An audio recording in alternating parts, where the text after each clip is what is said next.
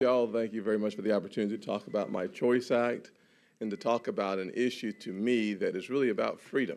The power of choice to me in education is truly the power of freedom. I think to myself when I go to church on Sundays, a friend of mine, a guy named Scott, and his beautiful wife have a beautiful little girl. She was born with Down syndrome. And when I see them at church on Sundays, I often think to myself, about what we're doing in the education space to make sure that every person has the opportunity to maximize their potential. And then I read a story about a little girl named Rachel Lewis. And I connected the dots to my friend Scott and little Rachel Lewis. Rachel Lewis also was born with Down syndrome. And her parents fought to get her into the right school, and they successfully were able to get her in school, and she did well, but then they had to move. And when they moved, the new school system simply was not very welcoming to Rachel. And so her parents fought for a year to give Rachel the same mainstream opportunity we want for every kid. And unfortunately, they had to fight and fight and fight. A little over a year later, they were able to get Rachel back in a mainstream classroom. Unfortunately, what they realized along the way was that they were going to now ask the system that fought to keep her out of these mainstream classes to now educate little Rachel. That's a tall order. That's a tough task.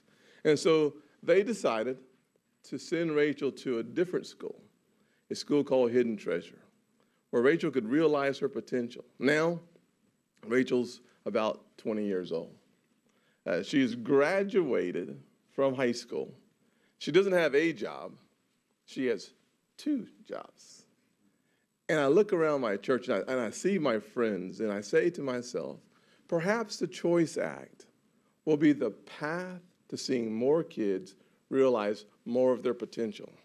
I certainly believe that it's true here in D.C. as well. As I think through the opportunity component of the Choice Act, creating hope and opportunity for individuals and communities through education. I think about the dismal numbers here in the D.C. area. So many kids trapped in failing schools, trying to find a way out. As a matter of fact, they're trying so hard that there are 22,000 students on waiting lists. 15 schools closed. And yet, with a graduation of 56%, there is some conflict, some challenge to the notion that we should provide more opportunity scholarships to more kids. Let me explain how that works. So if you're, how many of you guys would like to have better outcomes for less money? Please raise your hand. I figured that. Thank you, Mike. Glad to see your hand in the air as well. Now, would you rather pay $20,000 for a 56% high school graduation rate, or if I gave you door number 2, would you choose $8,500 for a 97% graduation rate? How many of y'all would go with the 97%? Let me just think. I know I'm not supposed to leave the mic, but I just want to make sure everybody's okay. Right? Where are you from, sir? Well, your hand's not in the air. I'll come back to you in a little bit. And that is the difference here with the DC Opportunity Scholarship.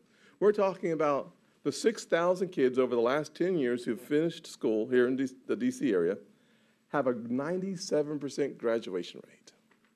But more importantly, 91% of those students go on to a 2-year or a 4-year college. If, in fact, choice, the power of choice, is the power of freedom, we ought to take a serious look at the outcome of education right here at a place where we could have a true challenge. $20,000 for 56% of the kids to be able to go on to a 2-year or 4-year education, or $8,500 where the kid 97 out of 100 times graduates. 91 out of 100 times goes on to get a 2-year or 4-year education. And 94 out of 100 times the parents are completely satisfied with their education. These are remarkable numbers. I will tell you as I close here that as a kid growing up, who did not do well in school. I think my story's been told a couple times, but just to refresh your memory, I was that kid. You see, 98% of those kids, they come from underperforming schools.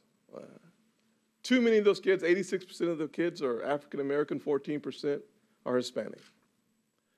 Too often we write off these kids as at-risk kids that will never perform. I would rather see the results of the 6,000 kids that have gone through the Opportunity Scholarship. I would rather call the kids high potential children with a great future, an amazing platform, and paths that are filled with prosperity, because we know that if you look at the results of education, we can see the results of employment. And let me finalize with this.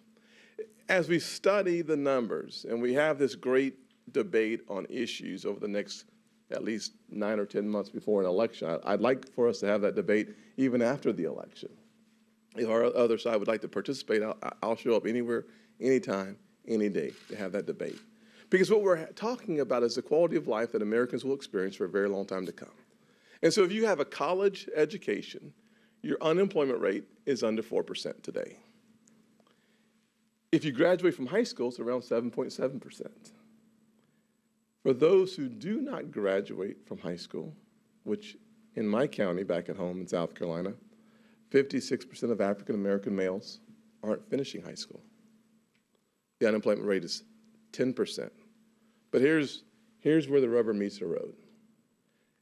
After age 25, those who have not graduated from high school, only 50% of them are actually in the labor force.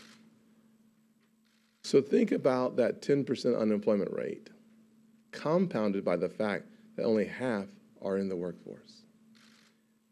If we want to have a serious debate about people, let's have a debate about the foundation on which they stand. Let's have a serious debate, not about how to make more Republicans or make more Democrats or have a political conversation. I want to have a conversation about the future of a country, and it's based on our education. And to the extent that we provide equal access to the best education system in the world, spending over $600 billion collectively with the states, we can have a serious conversation about prosperity. And I hope that we have that debate for a lot longer than a year. And I will tell you that having had the privilege of a life that was going down the wrong direction, have you ever noticed that you always drift in the wrong direction? All drifting does not go in the right direction. I tried it. I'll just tell you that the results of drifting is bad. The results of focus is good. And I look forward to having an opportunity to talk about the issue of education further with the brilliant panelists that will accompany me. God bless you. Thank you.